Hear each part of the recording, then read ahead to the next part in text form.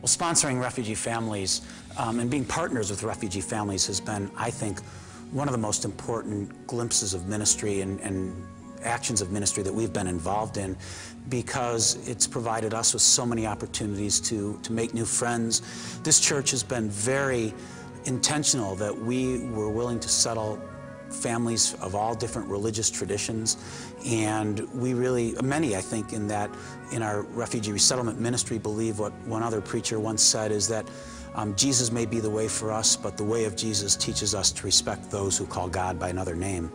And so the refugee families of all faith traditions have enriched who we are and have enriched our life together. Each year we sponsor at least one family. I think last year we did two because they were related. But when we decide to sponsor a family, we are notified sometime in advance.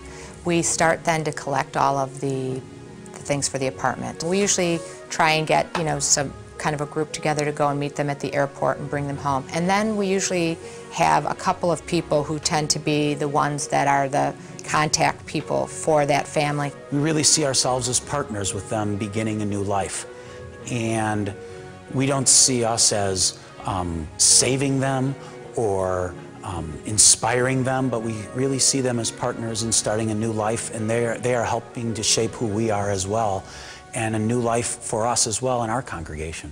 The thing I enjoy the most with working with the refugee families is just getting to know them and seeing their progress week to week. When you come one week and they've made new friends and there's always people there introducing you, and then coming week after week and seeing them just getting established in their community and seeing them take the apartment that you set up for them and changing things around and making it their home.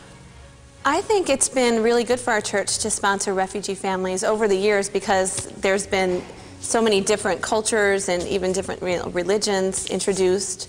And I think for our church it's also been great because it's a multi-generational effort.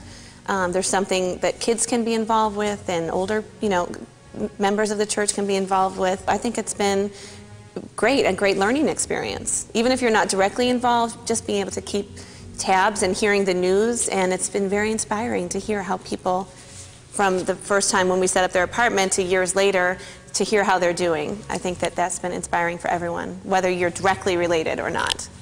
Sponsoring a refugee family is definitely a journey of hope for the church, because a church, to me anyway, is not just bricks and mortar. A church doesn't really need bricks and mortar. It is what you give to other people and what you receive by giving. So to me, that is a journey of hope.